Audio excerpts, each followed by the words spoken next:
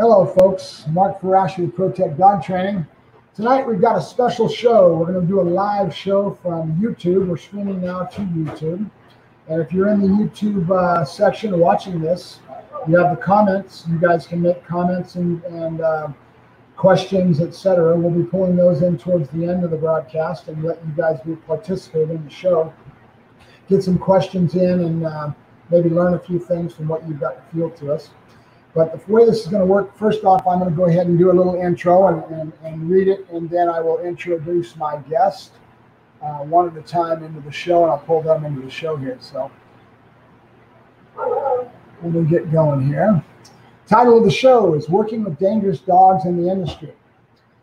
Dealing with dangerous dogs or misplaced aggression in dogs, especially in the training business, can be tricky. In today's dog world, we have many trainers and professionals that deal with dogs that could be considered dangerous, rescue organizations that are taking them in, etc. As professionals, we need to have a little more insight when dealing with these sorts of dogs in the profession. Over the past few months, I've seen 2 bite mauling incidents posted online where professionals or those that deal with rescues and dominant dog situations have gone sideways. This has gotten my juices to flow, making me want to address the topic further. For me, it is something I deal with all the time. Though I don't consider myself an expert in this area or someone that wants to say I specialize in this area of expertise, as a professional, it's something I'm pretty familiar with. I deal with it in my business offerings to my customers. Reactive dogs, fear aggression, dominant aggression, etc. It's something we all deal with from time to time as professionals. The bite situations with these 2 cases, though, was extreme. Not just your everyday dog bite situation. They were both situations that caused major bodily harm to the dog care providers or the professionals that could have very well have ended up with death as the end result. In today's show, we're going to address the subject of dog aggression and delve into the subject a little deeper with my 2 guests. Leigha Genduso with Andromeda K9 is one of those trainers that just got nailed by a dog she was working with and suffered some pretty horrific injuries. We'll talk about that with her as she enters the show here. I'm sure that a lot of you probably saw the pictures online. They're pretty graphic. This was more of a mauling than any dog bite situation. The young lady's lucky to be alive. You've seen those pictures. You know what I'm talking about. It's pretty horrific, as I said. With this and the fact that she's well-versed as a professional trainer to deal with cases like this, I want to have her on the show so she can give us a first-hand description of what happened to her and help us delve into the subject a little further. Needless to say, this isn't her first rodeo. She, again, is well qualified to be taking on aggressive dogs like cases like this. We'll get to know Leigha a little better as we dig into the show. My second guest is Ted Bellmyer with Leashless.dog Training in Menifee, California, who is a professional trainer that deals with working dogs for the most part, but he also does a full range of pet dog training and behavior issues, while running his boarding and doggy daycare center in Menifee, California, called Leashless.dogs. I've come to know and respect Ted as a knowledgeable professional trainer that I go to often working with my dogs. Just so you know, Ted has a secret he's keeping from the general public, and I've already pretty much told you the secret. This is one of those reasons he's on the show today. He doesn't talk about it all that much, but he specializes in dealing with dog aggression cases.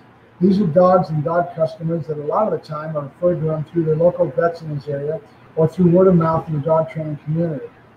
Ted's the one I had come to help me with Arrow, my rank-dominant male Dutch Shepherd, when I first got him. You've probably seen this dog in a few of my videos. So today we're going to have a discussion with Ted and my special guest, Leigha Genduso. Leigha is a professional that deals with aggression issues on a regular basis. This is not her first rodeo, as they say. In this discussion, we were going over the different types of aggression along with hows and whys that aggression manifests in dogs. We'll also be talking about a myriad of other topics related to the industry and what's going on in today's society regarding dangerous dogs when it comes to rescue, aggressive dogs, animal control, and topics along these lines. It's something that you as a professional need to be aware of if you're going to start adding this expertise to your portfolio. So let me go ahead and pull Leigha in. Leigha, how are you doing? I'm good. How are you? How are you feeling?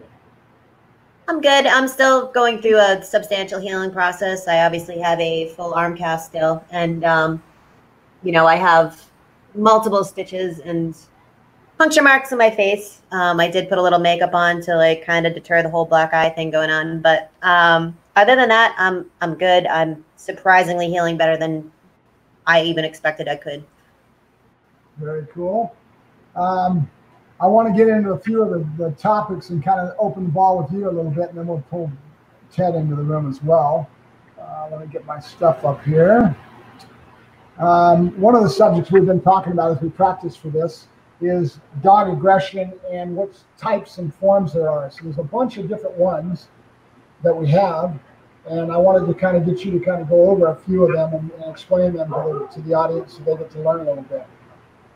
For sure. So a lot of people think aggression with dogs is just one type of situation, and it's a complementary of one thing. And people need to be educated on the fact that there is a substantial amount of reasons why a dog can be aggressive. You know, there can be components such as fear aggression. Dominance aggression is a huge thing. 90% of intact males that I get are usually dominant aggressive for that reason.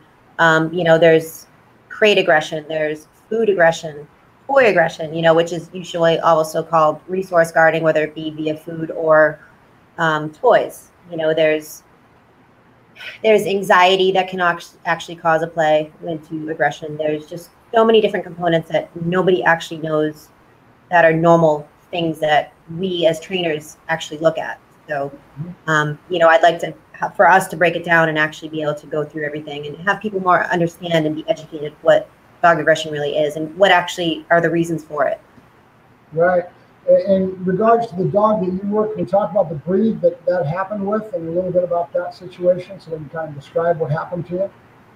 So first and foremostly, it's funny because when I posted my story and all the pictures, which were extremely graphic, I thought about it when I was in the hospital that what should I do? Should I post this or should I not? And as a former state police canine handler and being a trainer and being in dogs for 20 years, I thought about it and I'm like, you know what? Fuck this. Like, I think that people need to be educated on this. And as a trainer, if I hide this, I'm hiding something that almost took my life. You know what I mean? So it's like, I'd rather be honest and open and actually have people understand what happened and talk about it rather than be, unfortunately, there's a lot of trainers and rescuers and people, as you know, in society these days that they want to talk about all the positives and oh, we did this and we did that and we saved this dog and we saved this dog. The underlying fact is there's a very dark topic that a lot of people don't speak about, which is when dogs go wrong and when they attack and they have to be euthanized or whatever situation is. A lot of people don't talk about the failures. It's all about the success rates. And I'm one of those people. I'm honest. I'm an open book. And I would rather put it out on the table and tell you the stories of not just the good, but also the bad to reiterate that shit happens. And sometimes things can go wrong and it's a almost tragic, fatal event. And so this situation, great example I take a lot of these days. So I train dogs on my own, but for the last 17 years I've been working with dogs, and a lot of times because I got bored and I've done working dogs for so many years, I take on severe aggressive cases, and normally I have a very good success rate, and 2020 has not been a good year for me. So I've just had 2 back-to-back situations where I had 2 failures, and I'm more than happy to talk about it because not only do I want to learn more on my behalf, but I want other people to be educated as well. So it was an owner surrender Dogo Argentino, which is a lot of people are not familiar with. They're Argentinian Mastiff. So they're usually around 100 pounds to 130 pounds, and they're bred to hunt. So they're basically bred to go at whatever they're hunting at their prey at their neck. They usually specifically are used for wild boar hunting, which wild boars can be 500 pounds plus. And in Africa, they're also known to hunt legit panthers and lions and things of that nature. So they're very strong dogs. They're genetically made to be extremely aggressive, you know, and they're not a breed for everybody. So when I took this dog on, in 17 years working with dogs, I've never had a dogo. So I was like, yeah, I'm up for the challenge. Like, the plate in my arm is finally like good to go after the last time I get bit. So I'm like, all right, whatever. Picked up this dog. I got all the information from the owner. And unfortunately, another thing we're going to talk about is a lot of times owners or rescues or anybody else that surrender a dog to a canine trainer, they kind of band-aid the situation. So I was told the wife was scared of this dog. There was aggression shown at the dog for growling, and she claimed that he lunged at her at one point, but there was no bites. They said specifically the dog's never bit anybody. Backtracking now and looking at everything, I know there's no way in hell that this dog didn't bite somebody before. There's 110%. I'd be willing to bet my house that this dog attacked somebody the way he attacked me. So I picked up the dog. He's awesome. I have him for a few weeks. We worked so hard on training after we first established a bond. He was doing all off-leash obedience with me, heeling down to a T, center heeling. I mean, downstays, everything, hand signals. You name it, this dog was doing so well, and I liked him so much. He was a big goofball that I'm like, you know what? I might take him and keep him for myself, title him in PSA, and make him my own demo dog. You know, it's one of those breeds that I really respect because they have just so much. They have such a command presence, and they're gorgeous. You know what I mean? But the fact that he was also doing so well with me, I'm like, he's staying with me, good to go. So 2 weeks ago, come tomorrow, it was the morning, and I was getting ready and getting my homemade sangria ready for golf, and I was so excited because tea time was 1:45, and I'm putting away dishes, and I had my other dogs away, and I had the dog go out, and he's sitting organically next to me, which I get a lot of flack on for that word, mind you, organic. 90% of the people that saw my post online were amazing. The other 10% chewed me apart for the stupidest shit in the world, and they're like, "What's an organic sit? That's not a thing in the training world." I'm like, guys, are you fucking serious? It's literally a natural sit. I'm like, do I even have to like specify this? It's a natural sit. Right. That is all. It's not some sort of training, high-speed training thing. I'm like, you guys are really picking this apart. Back to next to the counter, right? You just was relaxed and sat next. You can't make this shit up. Yeah. You can't. So he's sitting naturally next to me, so I'm putting dishes away. And as I'm putting a dish away, he growled. And I looked and I was like, Enzo. And right when I looked at him, I could see it in his eyes. As you know, if you've worked with aggression dogs, like they have a change in demeanor, but they also have a change of look in their eyes. And I can't explain it. But right when I saw that, I was like, shit. 1 second later, face, which I have stitches. I don't know if you can see, but it's literally stitches from here to here. He hit you there first, right into your neck, huh? He grabbed me first, and he went to go for my neck. So when he did that, I gave him an elbow strike. He went to get this side of my neck.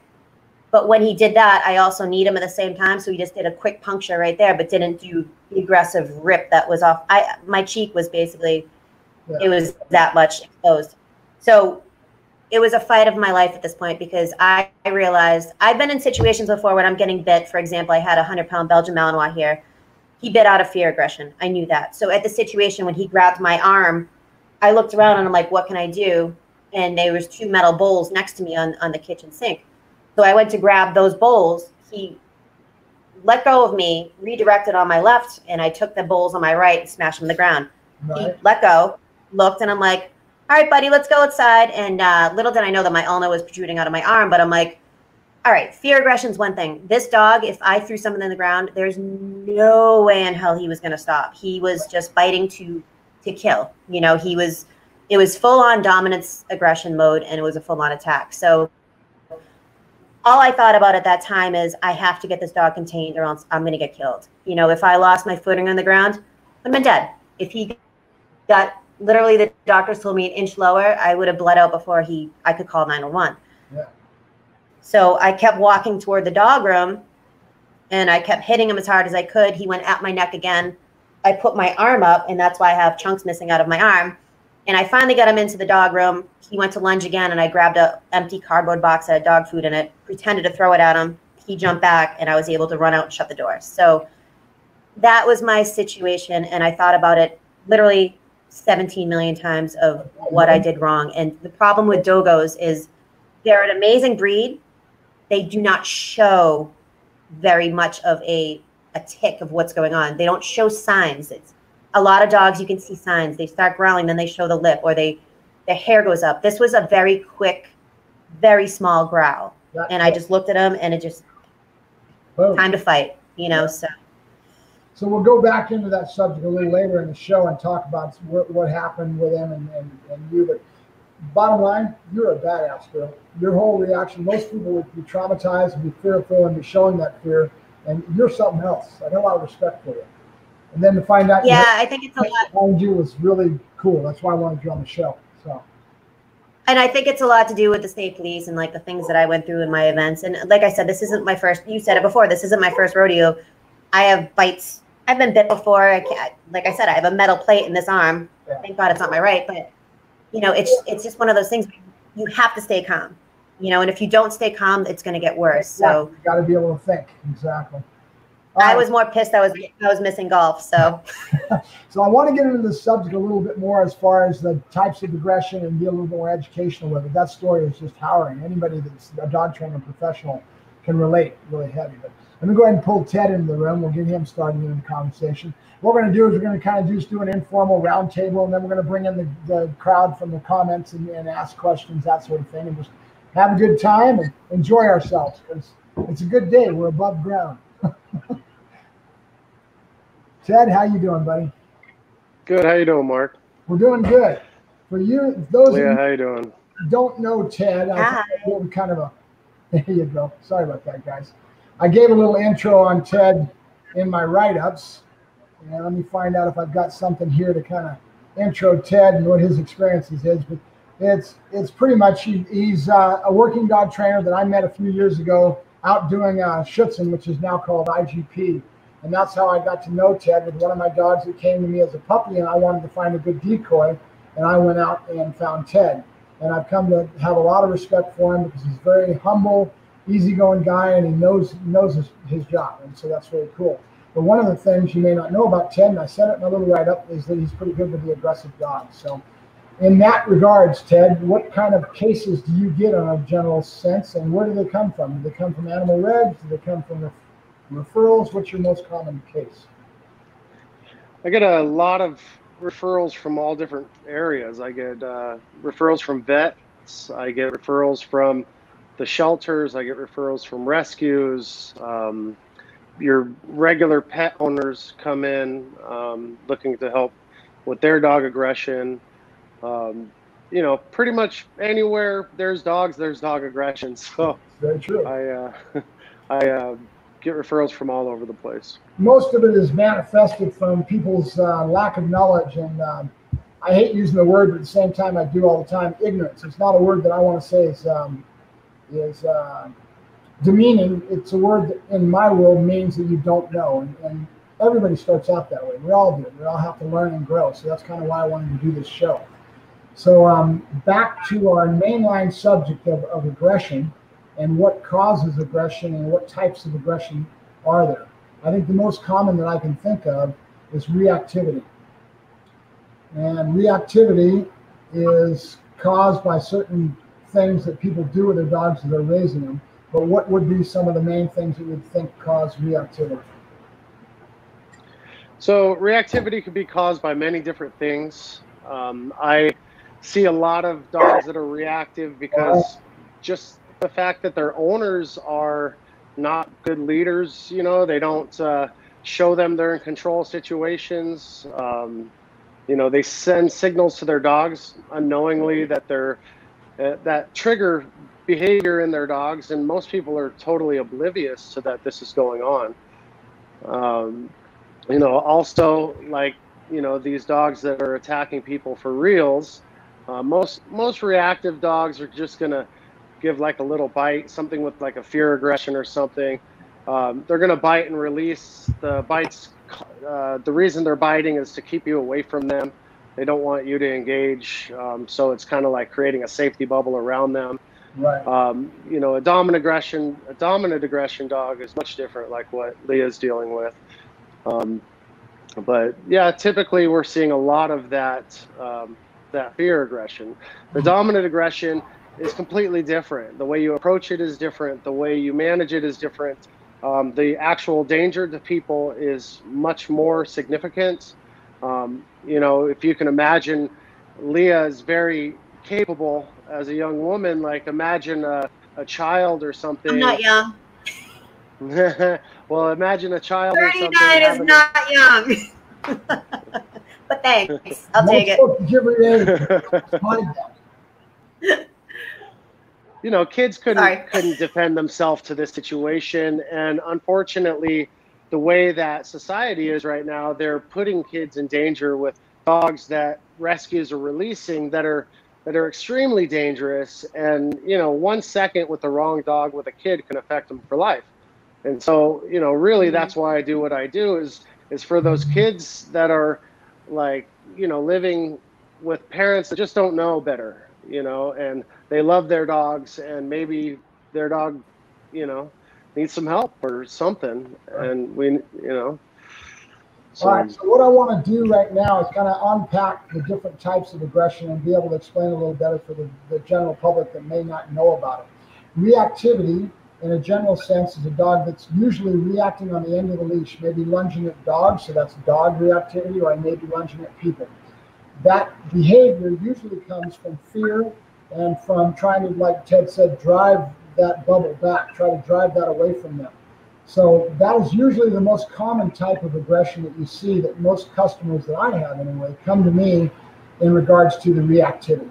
The dominant aggression and other types of aggression are not as prevalent, but they are there depending on what causes them, like what happened with Leigha.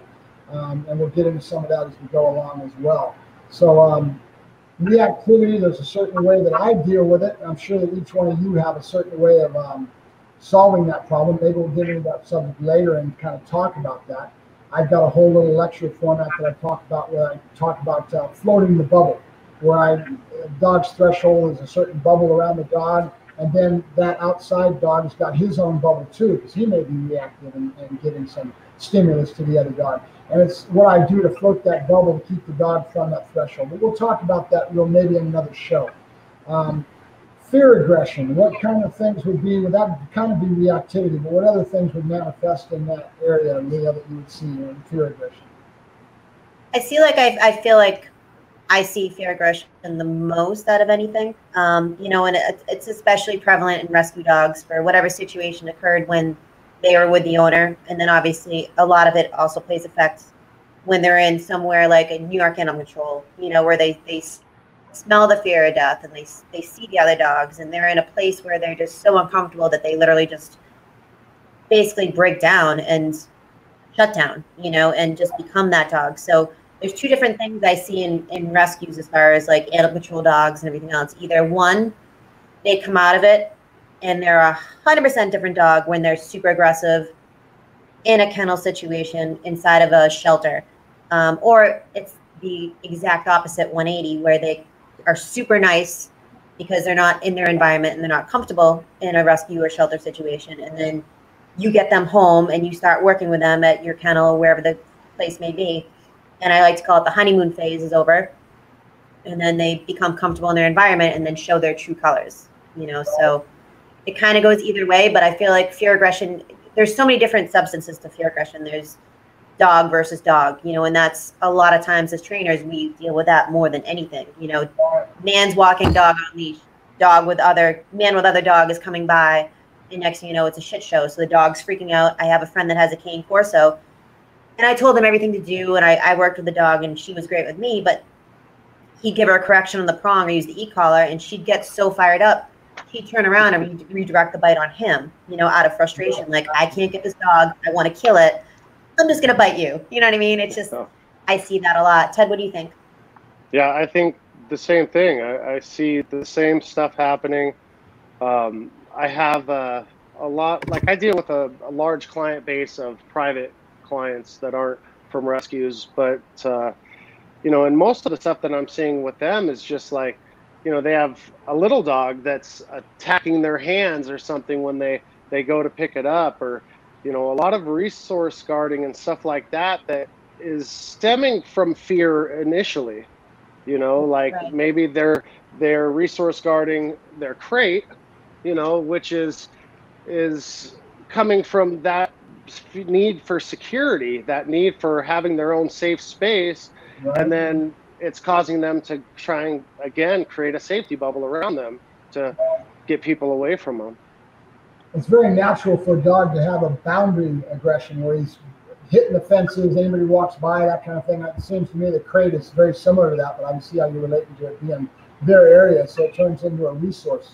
So resource guarding would be maybe guarding their bowl of food or their area that they're in a kennel. Ted, you know this because you helped me with my Dutch Shepherd, but he was resource guarding on his owner for like 2 years, and she couldn't go anywhere without going out in the early morning or late at night. She was worried this dog was going to nail somebody, and he was serious about it. And there was it all kind of stems to, in my mind, in the area of improper relationship.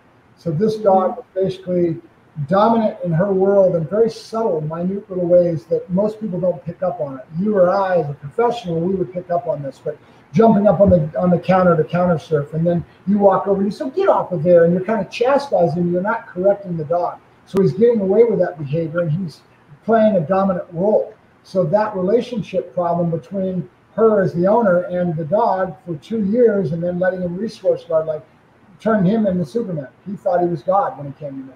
And but you know what the problem with that is too? Is I said the problem with that as well is the dog in his little pea brain understood that he was in charge. He's alpha. You know what I mean? Yeah.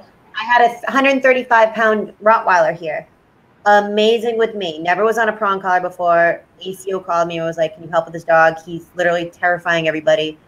He was a complete asshole when I first got him. Not to me. I put him on a prong collar and I'm like, he gave me one growl. I just ignored him. Like, let's go, screwball. And he was awesome with me. So this dog would get adopted out to a family that was like, "We've had dogs our whole entire life. They've always been Rottweilers. We were so breed savvy, this and that." I'm like, all right, cool. I'd give him up. And then the honeymoon stage, like I told you, would come over. And next thing you know, he's resource guarding all of his food, all of his toys. He'd take, toilet paper off the ground. They'd go to take it, and he would just literally growl at them.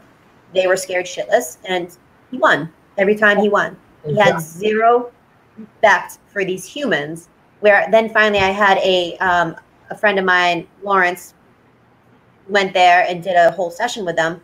And he took the dog by the prong and held him up for a second when he growled. And then he's like, "All right, take it away from him again." And the dog looked at Lawrence and looked at the item and looked at him again and was like, "Let him take it."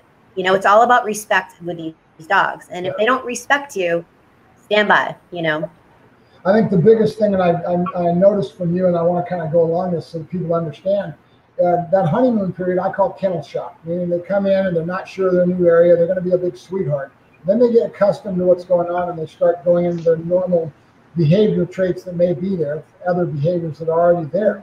And I think you said earlier when you were talking that no aggression comes without previous experience or some reason that is there. It's not a mystery why this stuff manifests. So yeah, people always say there's such a thing called unprovoked aggression, and I spent a couple hours talking with another trainer, Josh Jacobson of Fearless K9, and he's one of the best behavioral canine trainers I know. Like, he literally will nitpick everything to a T and just like dissect everything that you're talking about. And he told me, he said, there's no such thing as unprovoked aggression. And I'm like, yep. There's always a trigger. There's always a trigger. So going along that whole subject line, how it is very important to have a bond with the animal and get that established first before you start going in corrective measures as far as being a professional and trying to analyze the animal, getting to know them and have them have some kind of trust. In my training programs, even with any dog, it doesn't matter what dog comes, I spend 2 or 3 days of no pressure whatsoever. And all I do is spend time with that dog and I build my bond first. And then from there, I start my training. So that's got to be the same thing with the aggression.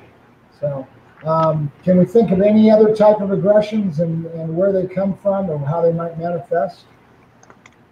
So I want to mention something on the dominant aggression. Okay. Something that a lot of people don't think about, like methods of training, ways that people are addressing the dominant aggression. I had a dog come to me and I had a lot of video of the dog and how it was being worked by another trainer. And the dog is a dog that didn't really want human interaction too much. He was happy enough just kind of hanging out and being around. He didn't want to be pet. And the dog showed a lot of dominant aggression. Like, he was a pretty intense case. So I actually adopted the dog because nobody was going to be taking this dog home. So I kept the dog. He's in my backyard. So I've done that before. I'm like, you can't adopt it out, so you stay. Yeah, I'll keep the dog. So Anyway, this dog is one of the things that the guy was doing is like the dog would show him aggression. He had the dog on a catch pole for 3.5 months, you know, and if you have a dog on a catch pole for that long, there's something going on, you know. So I was watching videos and I could see that like the dog would show him aggression and he would turn his back to the dog. And it's called a withholding, right? We're all familiar with that technique.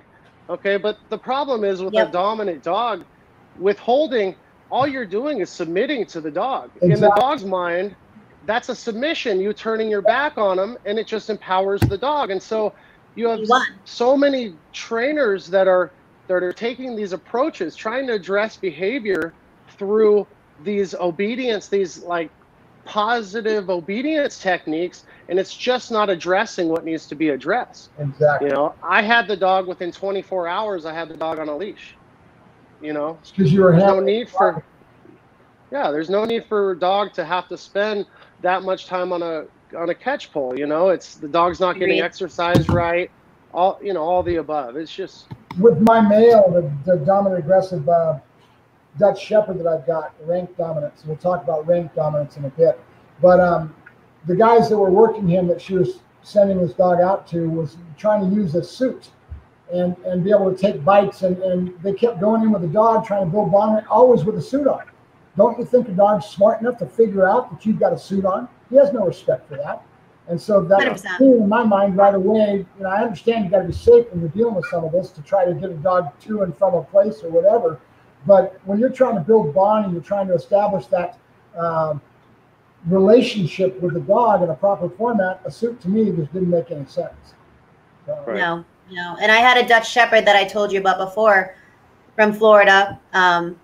This guy called me and he's like, I can't keep this dog. I don't know what to do with it. Thankfully, I was already going to Florida, so I'm like, cool, I'll assess him in person. Met him in West Palm, and he told me the story, and he's like, this dog already mauled somebody. It was a rescuer that was like, oh, we'll take him. Put a prong collar on him immediately, brought him to her friend's house, gave him a correction. The dog looked at her and was like, fuck you, and just like literally went at her. She ran in the bathroom. She was pretty banged up. It's probably as bad as I am. And, you know, obviously gave the dog back, and they wanted the dog euthanized. But it was a 2-year-old Dutch Shepherd. We did the whole walk next to each other, exchange of the leash, and then all of a sudden, he was great with me. And he nudged my hand to pet him, and I'm like, okay, we're friends, cool. So I had him flown back, and long story short, you know, he's now in the Department of Corrections, and he's one of the baddest canines that they have there. And God forbid if there's a riot in one of those jails, because when he goes in, Godspeed to the inmates. But you know, it's just one of those situations where you don't immediately correct a dog that you don't know. Exactly. I mean, it's just that's basically like I used the analogy before. A stranger walking up to a girl that's about to get in her car and he starts humping her leg. Like, what do you expect the person's gonna do? You know what I mean? Like, you have to take her on a date first. You know, you gotta get pregnant first. What the hell? Give her some time, like, you know. So that's how I look at it, you know. But all right, so let's go ahead and kind of go along a different track in general as far as the industry is concerned. A lot of these dogs are coming to us from rescues and that sort of thing is where we'll end up with these dogs.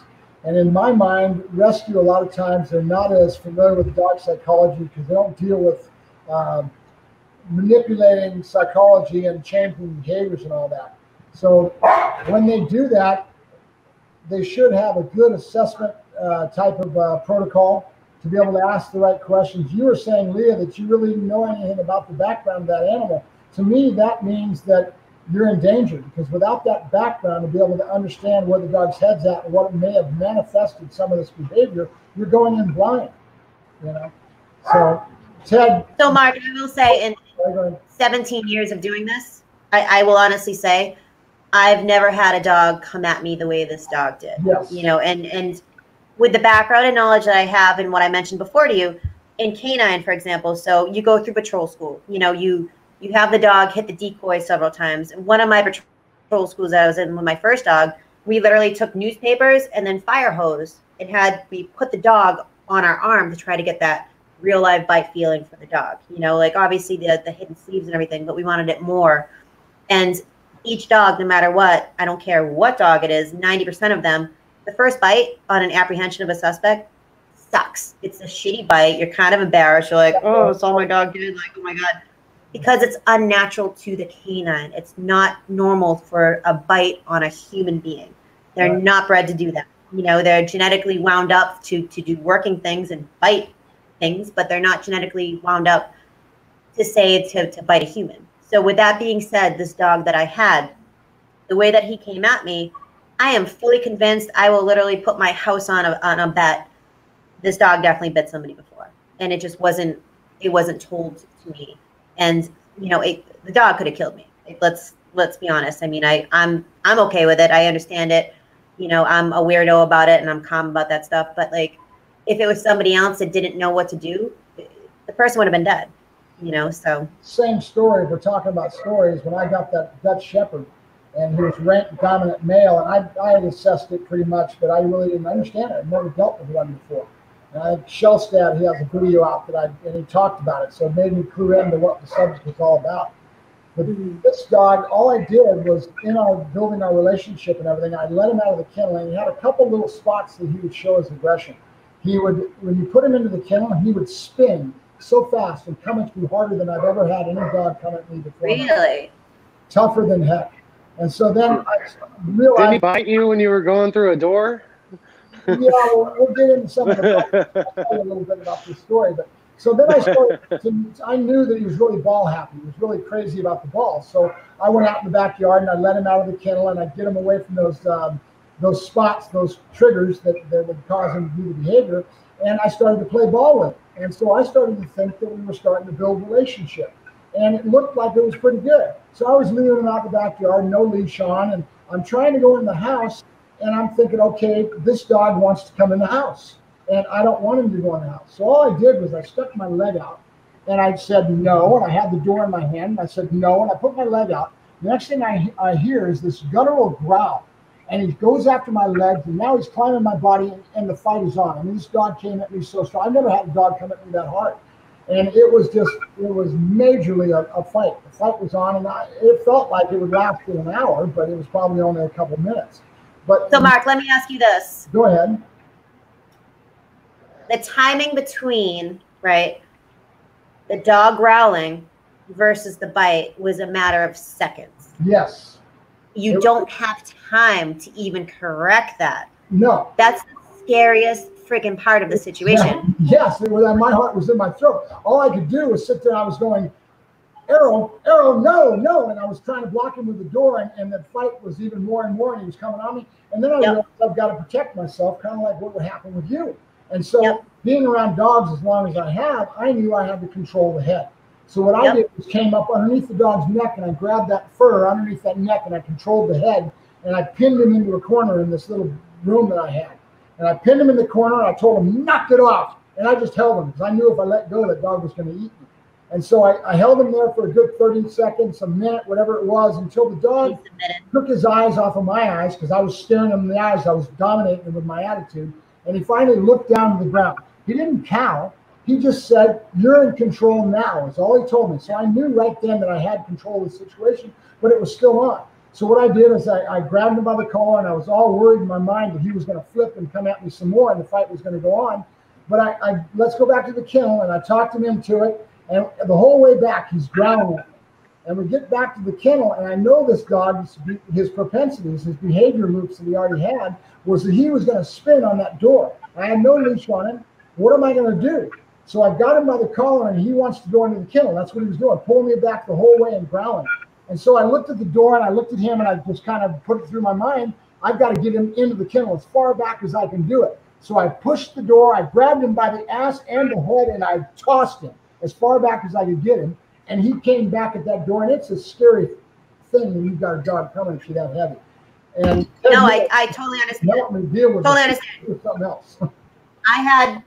I don't know, I probably had 50 feet that I had to fight this dog, and I thought instantly, I have to get him in the dog room. I have to get him contained. If I don't get him contained, this is going to suck more than anything. You know what I mean? Like, I have to get him contained. Yeah. And then what people don't realize is, so after the situation occurred, I called an ambulance. I'm bleeding all over the place. If anybody didn't see my pictures, go look online on my Facebook and scroll down. You'll see them. I posted them and most of our audience. That's right.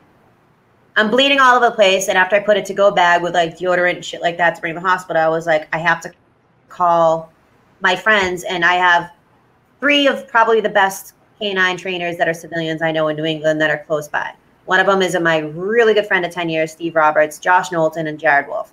All PSA studs. I mean, they just kill it. Josh is honestly, I think, preferably the best decoy in the United States, and I'm saying that as real life.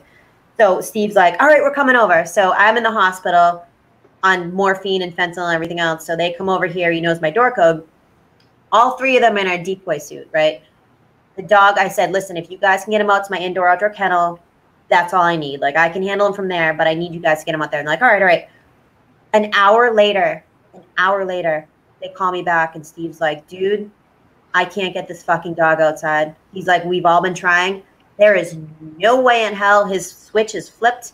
He wants to kill us. And he's like, all we could do is get him contained. Because I had this massive, I don't know, 8x8, like a massive kennel that's all metal with like, it looks like a tiger cage. You know what I mean? So they're able to scare him into there and then shut the doors and then take cable ties and like make sure it's like, no matter what, he's not getting out. Right. And it just goes to show like how insane animals can be. And I got a lot of flack because the Dogo Argentino world is a very different world.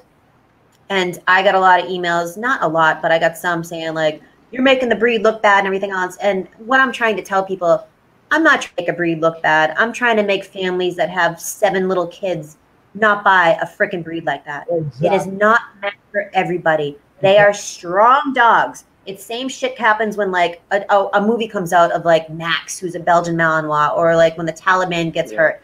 Everybody wants to go buy a Belgian Malinois. I'm like, what the frig are you guys doing? No, go buy your golden doodles and go buy your labs and call it a day. Like, cut the shit with the working dogs. If the dog isn't going to be working, you can't do it.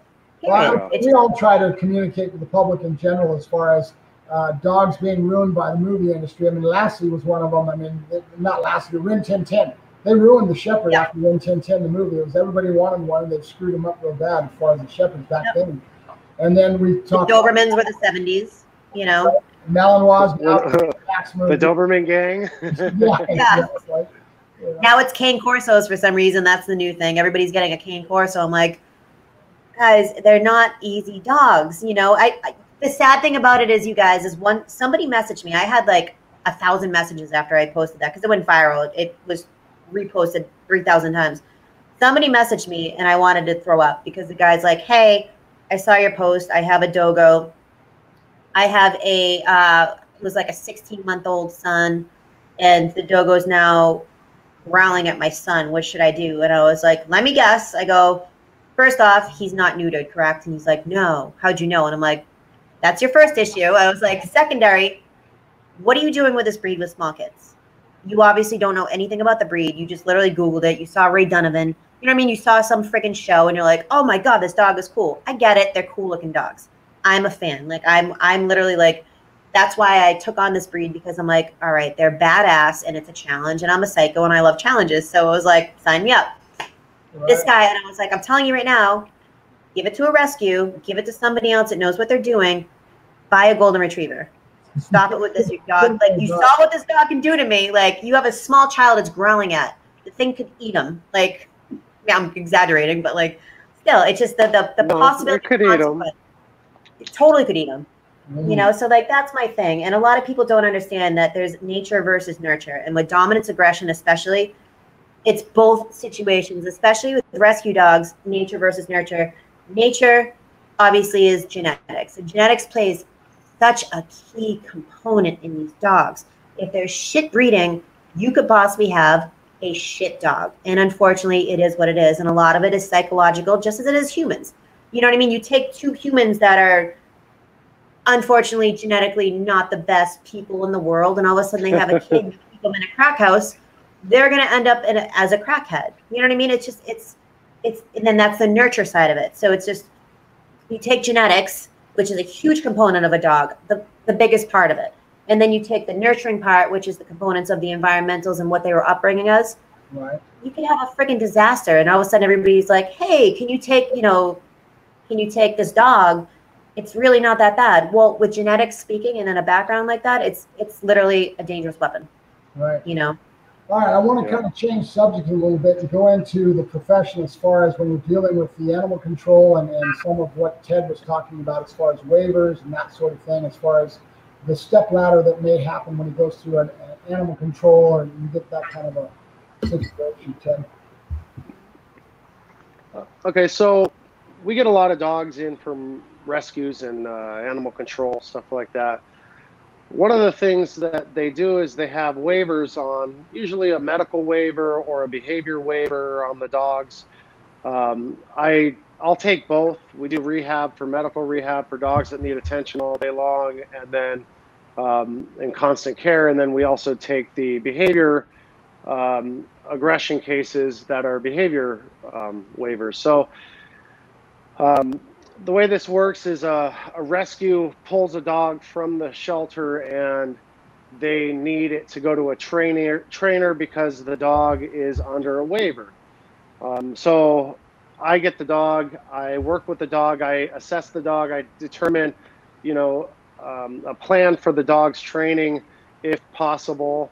And I share this with the rescue, and depending on the rescue, they'll either have the training done or they'll take the dog back to the shelter, or they have other, or, if the dog doesn't really need training and it was just a shy dog that was a little nippy in the beginning that really isn't a problem, we'll place into a foster, which we evaluate the fosters and we evaluate the homes that they're going into, and we make sure that it's the right case. And more than 50% of the time I send the people away because it's not the right situation for the dog. So my job is to let people know the truth about these dogs, because, the sad fact is rescues just don't do that. Rescues, a lot of cases, times they're just trying to find the dogs a home, their heart's in the right place, but their experience isn't. And, I live in California where, we have a lot of liability, and a dog could bite somebody and then that rescue can go out of business and then they can't help anybody. Right. So I really think that a lot of focus needs to be spent on the actual dogs that, that can be helped, and the people who can help the harder cases like Leigha or me, or I know a few other trainers that are used to dealing with the dominant aggression and, the more serious reactivity. I'd like to see, those people doing more for the dogs that can't get help. That kind of brings me to the question that I've got in my mind. As far as the waiver is concerned, has the animal control done any type of assessment, that they've written some notes, anything that you can go off of? What kind of case history do you have when you get a dog out of a rescue or animal regs that you have to go on? So, well, it all depends. Depends on the rescue. Some rescues are very adamant about getting detailed assessments from the shelter. And then sometimes they'll provide those to me. I've had some rescues not provide those to me. Dogs with bite history that, they didn't share that the dog had a bite history. And I promise you, when I see the aggression come out, or Leigha sees the aggression, or Mark sees the aggression, we're going to know that the aggression is something that's a learned aggression, something that they've had success with, and they're getting away with it over and over. And now this poor dog's being shuffled from people to people instead of just being put with someone to help it. Right. So, and they're hiding the fact that I guess that's going on. Comes to mind in a big way is the background history of the animal. Like Leah's saying, a lot of times she doesn't have a background. How important is that? The most important thing in my mind, you need that background to be able to get a little bit of a head start on where the dog's head's at. So it's an important thing. And a lot of times, like I said, Leigha, these people don't want to tell you what's happened with the animal. And then, like you said, this stuff doesn't come out of nowhere. It's manifesting for a reason. There's some kind of history that causes the dog what I call flash. So he's flashing on something that's in his past. So when your dog was sitting next to that counter, what caused him to all of a sudden flash and go into an attack mode when he's there was something that was in his past that he flashed on that causes that behavior. So an association or an experience. Yeah. Exactly. So there's and there's always a trigger. There's always a trigger. Something triggers another. Exactly. And so and there's times that you can literally think about it 100 times and be like, what the F was it? And sometimes you'll never actually know. And sometimes it could be something that's so obvious right on your nose, you know, but yeah, unfortunately it's one of those things where you just don't know, you know. And like I said before, I've taken on dominance aggression dogs because I've always liked the challenge, and I've had great success with them. I mean, I had 2 Belgian Malinois here. I don't know if you guys knew about the case a year ago, last May. There was a 14-year-old boy that was mauled to death by 5 Dutch Shepherds and Belgian Malinois here in Massachusetts. Grandma was waiting out in the yard and was trying to get a hold of it to the neighbor. Yep. That was pretty horrific. So, can you tell us? I worked with the rescue, and Animal Control called me, and they were like, we don't know what to do with this female Malinois. It was upstairs. It wants to kill us at Animal Control. We're not used to, you know, working dogs. It's a small town, you know. And I was like, all right, I'll come pick her up. That's fine. And they're like, well, we have one stipulation. I'm like, what's that? They're like, she has 9 one-day-old puppies. And I was like, all right. So, you know, I went and I dealt with her, and then I took another one from Animal Control as well that was going to be euthanized because nobody can handle them. And they're both in Maryland State Police Canine right now, and they're thriving successfully on patrol. So it turned out a little bit, okay? So there's what we caught on the news was that a 14-year-old boy was in the backyard trying to feed the dogs, and he went down in the backyard. So I pictured in my mind, being ignorant of what the real situation was, that he got mauled by a pack of dogs, is the way I took it. But it was. What happened verbatim is this kid, the owner of the dogs, I have nothing bad to say about him. He's a decoy. He was a French ring person. I've always heard nothing but good things about him. I don't know him personally, but I know the canine world's small. So what happened was the 14-year-old boy, he was in Boston or whatever, the owner, and the kid would go there to feed the dogs if he wasn't around. He went to feed the dogs. It was 3 Dutch Shepherds and 2 Belgian Malinois downstairs that he went to feed. They're all out of their crates, I guess. He goes to feed them. Nobody knows what happens. Obviously, there's no video cameras around, but I assume 2 of the dogs might have started fighting on food aggression. He tried to break it up, pack mentality. They all directed and reverted to him. That's my possible theory. I actually met all the dogs in Animal Control that were involved that they euthanized because they all had blood DNA trace evidence in their mouth. Right. One of them was an 8-month-old puppy that was legit the nicest, sweetest female Belgian Mal puppy in the world. The other ones, I was like, but unfortunately, she could have went over and licked his body afterwards, you know, and she still had blood DNA in his mouth. So they all got put down. DNA swab on the dogs to determine. So was it a broken artery maybe in his leg or somewhere else? He got nailed in the neck? I know people in the medical examiner offices, and they told me that it was such a bad mauling that the kid basically had no clothes left on his body and half of an arm. It wasn't good. It wasn't good. I mean, you feel for the guy that's got the dogs because he was just out of town, you know, and shit happens. So that's a bummer.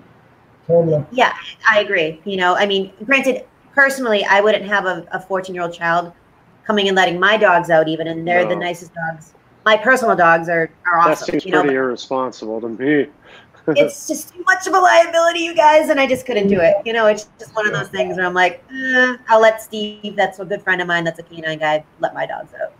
Yeah, this kid just wasn't prepared to deal with, you know, and the deal with the possibilities that could happen, you know, and that's one of the things that I work with my employees on is, you know, like, are you ready for what could happen if it came? Because, you know, these are the dogs that we deal with, and it's serious. It's not, I actually shared your Facebook post with my employees just so that they can, you know, further understand the seriousness of the things that they do and who they're working with or the dogs that they're working with. And that's why I posted it initially, because I wanted people to know this can happen. You know what I mean? Like, this isn't all rainbows and unicorns and Skittles popping out everyone's butts and everyone has the perfect dogs. Things can happen. You know, did I get flack on it? And of course, we have some trainers that are sitting there picking apart everything I say, like the organic sit and shit like that. I'm like, guys, relax. Like, I'm not doing this to try to be like, I'm a hero. No, I'm trying to do it as I obviously messed up some way. You know what I mean? Like, I'm a humble person. I'll wholeheartedly say that, you know, and I just want to educate people and let them know, like, this could happen to you. You know, just be careful, please. That's all I ask. So I'm looking in our comments, guys, and I'm trying to find something that's an actual valid question or something that's a little bit more not hijinks. And we've got a couple that are a little bit hijinks about fighting a dog. I like the one that says, how does one get qualified to fight a dog? Exactly. That's what I saw too. It's like come on, dude. Exactly. State Police Academy, defensive tactical training. There you go. All right, so here's one. I'll go ahead and put it on the screen and we'll read it. Did you even do an eval of the dogo you spoke about, doing obedience with a dog? What eval did you do? Pressure. You had the dog in your kitchen? Question mark. A lot of questions. So initial eval of the dog, you don't put pressure on an initial eval of any dog. That's just asking.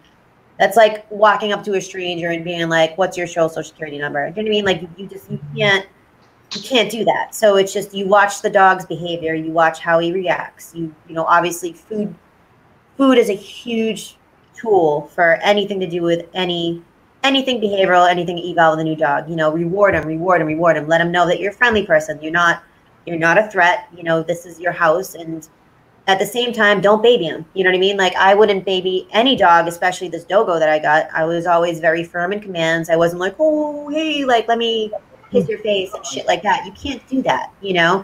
You have to be strict. You have to be enforcing that you are in charge. You're the alpha, you know, and then you start working with him. You know, for example, him eating, I would put the bowl down. I put him in a sit.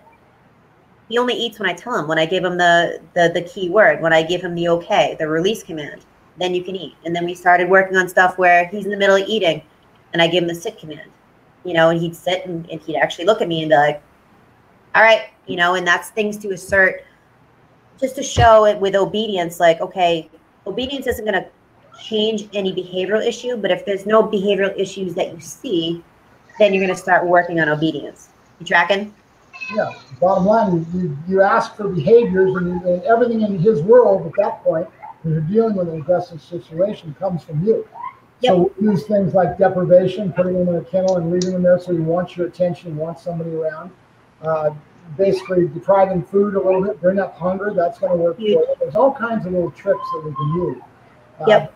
Those are a couple of the more well-known ones. But asking for behaviors, and that's what I did with the Dutch Shepherd about back. We've got a great relationship now, but it's all based on, you give me what I want and I give you what you want. If you give me behaviors, I throw you the ball. You know? Yep. Kind of positive reward. It's positive rewarding, gratification rewarding, no matter what. You know, and then obviously, like, I'd put the muzzle on him and I'd push him a little bit and see if there was any issues. Right. You know, we'd have a toy. So I'd put the muzzle on him. I'd throw a toy. He'd start trying to play with the toy with his muzzle on. I'd take away the toy.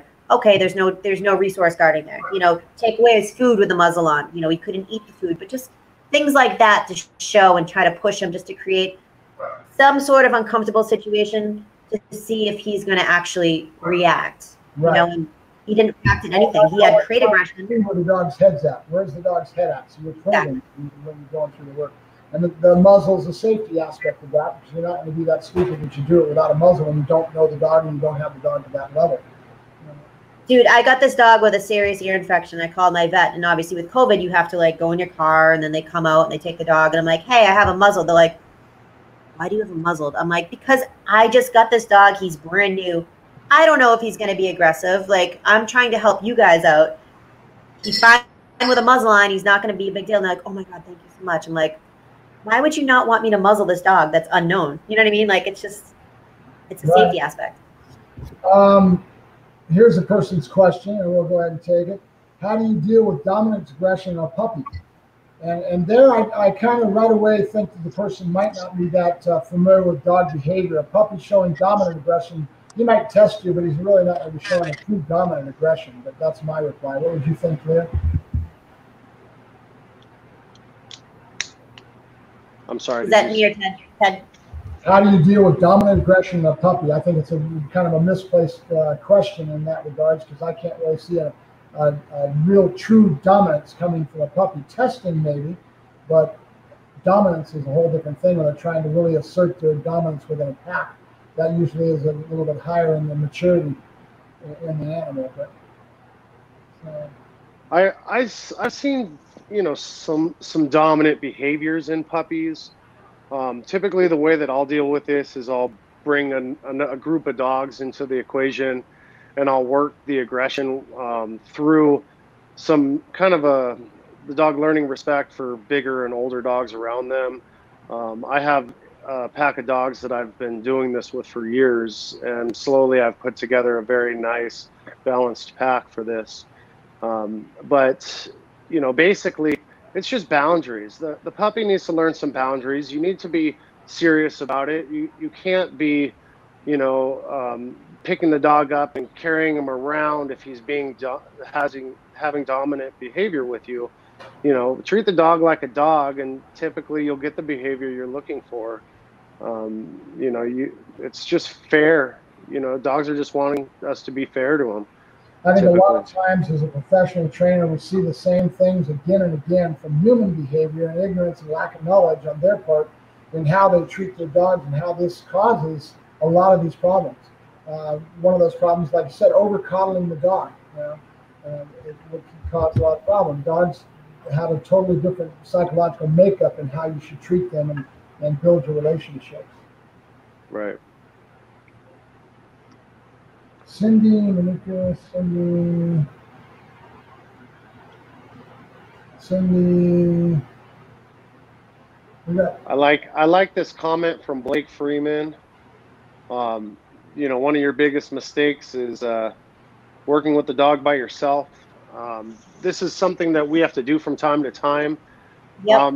But I agree. You know, when I have not 3 weeks into having the dog, I don't have a second person opposite me. But often when I have a dog get dropped off, I have the owner put 2 lines on the dog. I'm on one side. One of my employees is on the other side, one of the other trainers here, and we manage the dog so the dog can't get in between us. You know, we have a cool down period for these dogs. It's just you know, to keep yourself safe. I agree, like having a second person, but you know, it's not always an option. And you know, 3 weeks into it, you feel like you've accomplished something. You're seeing good behaviors out of the dogs. You haven't been seeing anything going wrong. So you start to get comfortable with it. And I think that I'm the same way. Mark's probably the same way. You know, it's just it's the way the progression happens. You know, we want these dogs to get better and go back out into the world. So in our minds, you know, we're seeing the small successes, and we're trying to enjoy them and, you know, work them where, you know, we're having those successes, and the dogs are like, you know, getting more freedoms because they're having those successes, you know. 100%. That's like, there's this broad in the chat right now, and she's trying to say, like, how do you know things are 17 years and this and that? I'm like, looking at that myself. I'm trying to decipher what's a good one to pull in from her, and she's being so this is what I laugh at and people don't understand. And if anyone thinks differently, they're wrong. People as trainers are always consistently learning things every friggin' day. I've been doing this for almost 20 years. I know about 35% of what I should know, okay? Most people are learning every day. You learn from mistakes. You learn from your success. Right. No matter what the case is, you're going to learn from it, regardless what the situation is. And people don't understand that. A lot of people just think like, oh, this person knows everything and this and that. I'm the most humble person in the world. I know when something happens and I'm in the wrong. That's why I humbly posted all this stuff, because I'm like, I'm going to get so much shit for this, and I don't care, because I'm going to help so many other people realize that this can happen. Somebody could die. There's serious situations. And as we spoke about before, there's a lot of trainers out there who go and put a decoy suit on for 2 years at somebody's, you know, training facility, and all of a sudden they're a master trainer. You know what I mean? It's like, I call them poofta trainers. Poofta, I'm a trainer that hang a shingle up and now they're an expert. Yep. Agreed. Like Mike Ritland is a friend of mine. Mike Ritland still tells me this day, I'm still learning stuff. The dude knows more than most people I know. I will sit there and I'll talk to him for 2 hours on the phone, and I'm mind blown of the information he gives me, but he still tells me, Leah, I'm still learning things. You know, it just goes, you know, such that everything, you are ultimately wrong, and you obviously got to have like a different mindset.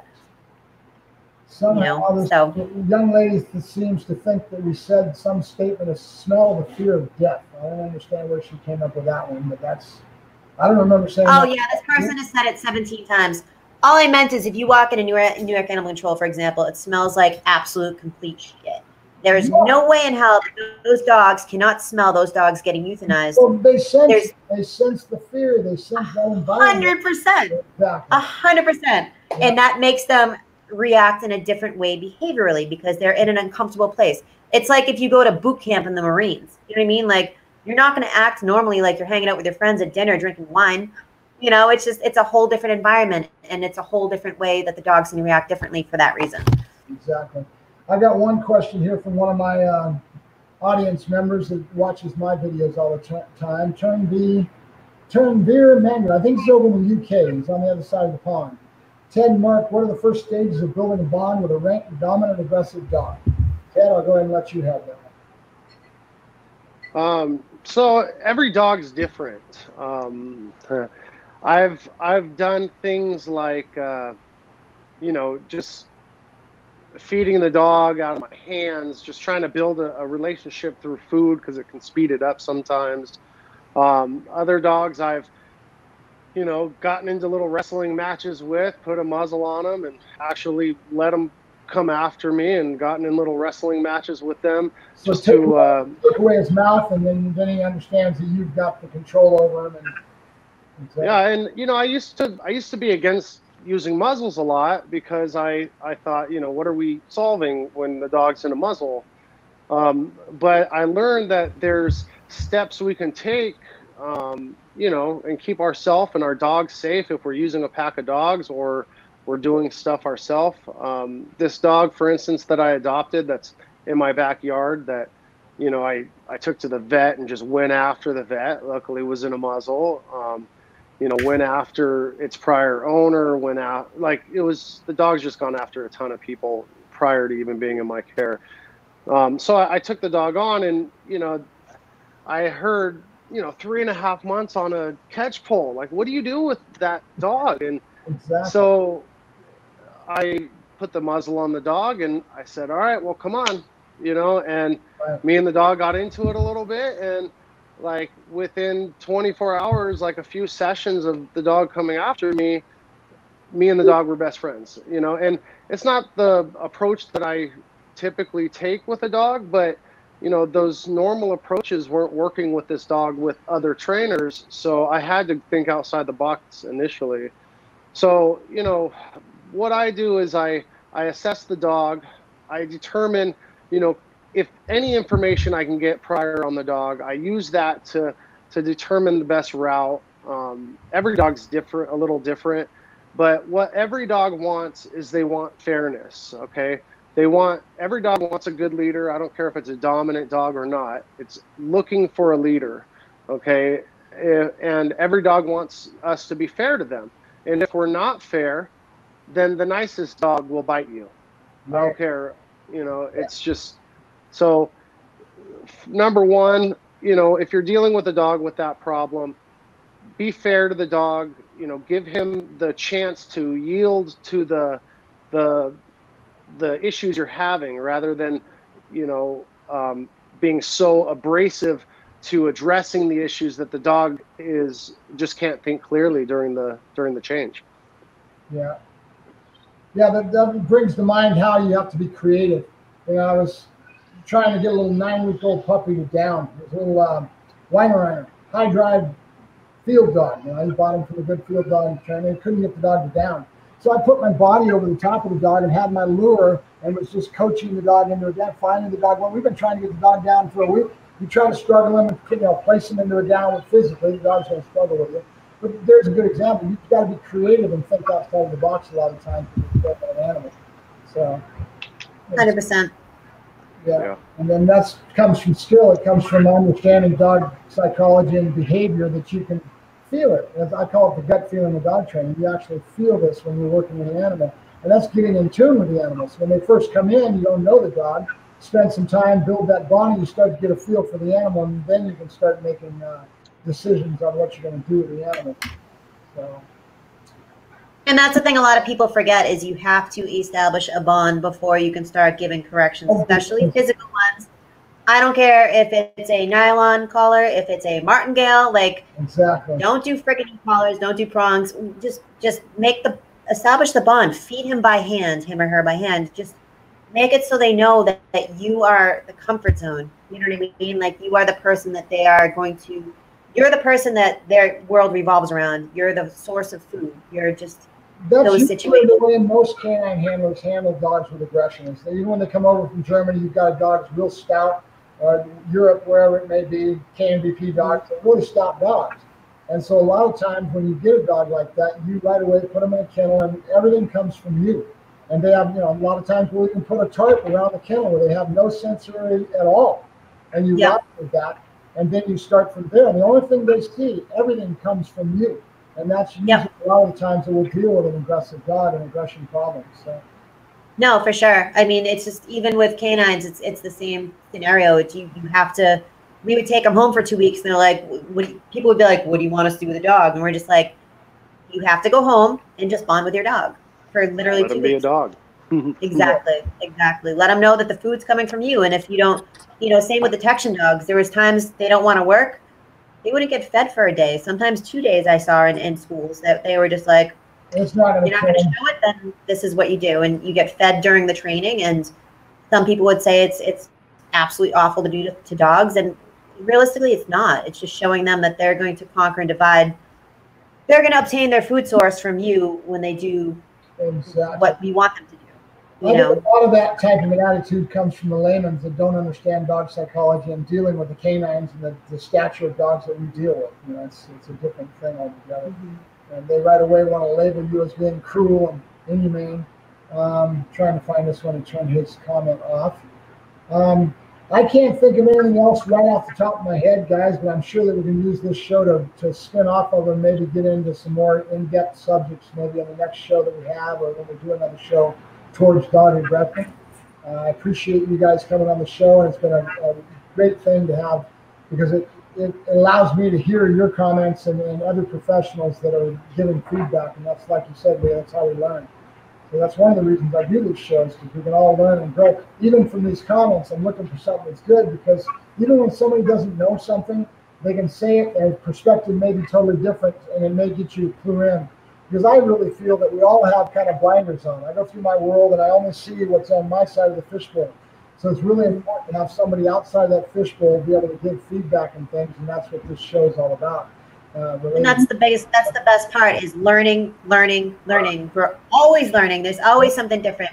If you go to any like the canine shows, in Vegas or anything else, it's just, there's always some new sort of thing that you're implementing into training. There's always the clickers, and all of a sudden the clickers are bad, and then the mark word's better than the clicker, and it's just, there's so many different things. It never stops evolving, Leigha. It never stops. It's always going to be changing and flexing and growing. And let's see here. I'm trying to find a question. I think we're going to go ahead and sign off. We're at 1 hour and 12 minutes. If that's good for you, if you've got something you want to say before we end the show, you're more than welcome to. All I want to say too is there's one other thing that I got a lot of flack for. A lot of people said, they're like, well, people actually said this to me message or wrote in comments that I'm too small of a person to train dogs that big. I'm like, okay, so are you also going to say that I'm too small of a person when I was a state trooper, that I shouldn't have been a cop? Like, it does nothing. One of the greatest canine handlers I know in Massachusetts is this girl named Nicole Tran. She's literally 96 pounds. She has a Dutch Shepherd that she's titling in PSA. I think it's going to be her PSA 2 title. The dog is absolutely insane. Crushes bites. Amazing obedience. This girl's literally this big, and she's like, I don't know, 5 feet. The dog's big. Have you ever seen Chihuahua boss around, a big breed? Yes. I see it all the time. Okay, and the whole thing is like, some of the trainers that I know are very small. I mean, I can think of a handful of national level competitors and decoys that, are 5'6", 5'7", little guys that are, and women that are not, huge. But the Chihuahua shows us. I've seen Chihuahuas chase off dogs 10 times their size, and the dogs are freaking out. And you got this little Chihuahua like, yeah, this is my block, And, another good example is when the big hawk goes near the nests of like the pigeons or like the smaller birds or like the friggin' cardinals, like the small birds, and the little birds are like, hell no, and just go after them, and then the hawk flies away. you know. All right, we're going to end this. I want to thank the audience for coming to watch, and we're going to be doing more of these shows. We're going to do a little more graphics, a bunch of bells and whistles I'm going to be putting in. But before I leave, I want to put this gentleman's comment in here because it kind of peeves me, and I want to have a little discussion with him on a roundabout way. Good boy. Just because you've been doing dog training for 17 years doesn't mean you did it correctly. Now, I'm going to tell you, Blake, if you're still on the show, the reality is that no dog trainer that's out there that's dealing with any stock dogs, canines, working dogs like we deal with can ever say that he hasn't been bit, okay? We all have it where we do get bit. It happens. And it's about learning from your mistakes. And I know that Leigha is going back and analyzing this 1,000 different times because she's like me. You learn from when things happen, and things should happen. She didn't know that dog was going to come at her. She was building a relationship. Same thing with that Dutch Shepherd I had in the backyard that I've got now, and I've got a really good relationship with him now. I was trying to build relationship, and I tried to tell the dog no, and boom, before I knew it, the dog was on me. Sometimes you don't have any ability to know that this stuff is going to happen, and you can't keep total control. So the bottom line is, I think you're full of shit, to be honest with you. Well, let's talk about his question just for a sec, okay? Because there's a little bit of it that makes sense, okay? And it's not talking about her specifically, but there's a lot of trainers out there that have been around for 20 years that don't know what the hell they're doing. They just don't, okay? So it's like, just because a trainer has been doing it for a long time doesn't mean they understand what they're talking about. Now, in Leigha's case, she's been dealing with working dogs. She's been dealing with aggression. She's been dealing with this stuff for a long period of time. So I think that as far as anybody's concerned, Leigha knows what she's doing, and she's a professional in this field. Exactly. You know, but there are a lot of people that they've worked out of the back of their car. You know, they've just been teaching sit down and come for 20 years. And how does it make it? How does it make it so that they can do behavior? I don't understand, because in my world, in the way that I think about dog training, is obedience and behavior are opposite ends of the spectrum. Agreed. Okay, and so like we have a lot of people that will approach behavior work through obedience because they don't know anything better, because they're not growing their education and they're not learning how to address the things properly. Like when I work aggression, I don't use corrective devices at all. Okay, and I have great success with the aggression, you know, and so it's not a major part of my advertising because, you know, I like getting the foo-foo dogs too.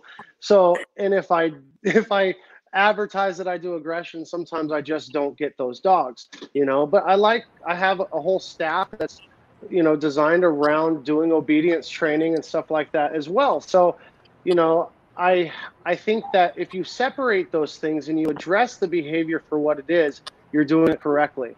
If you address behavior through obedience, like making the dog sit and thinking that you have a dog that's under control because he's sitting there for you, the second something's more valuable to that dog than what you've used to reinforce that behavior, the dog's gone. Yeah. You know, that cat is history. That little dog's purely history. Positive crowd that a lot of times have no concept of dealing in the world that we deal with. Not that they're bad. I mean, the science of dog training is science. It's great. I learn a lot from them. You know, it's a great thing, but they really don't have any concept when it comes to working with this type of a stature of a dog. Yeah, absolutely. I agree. So the question was valid, but you know. Well, I think he was a little bit aggressive with his attitude, which was irritating me because he's, I don't know, whatever. We'll let it go. Blake, I'll apologize. I'm sorry, buddy. This is for the haters. Like, I literally, all right, so we're going to end this. Folks, I should start this out at the beginning of the show, but hit the bell, subscribe. We're going to be doing more of these.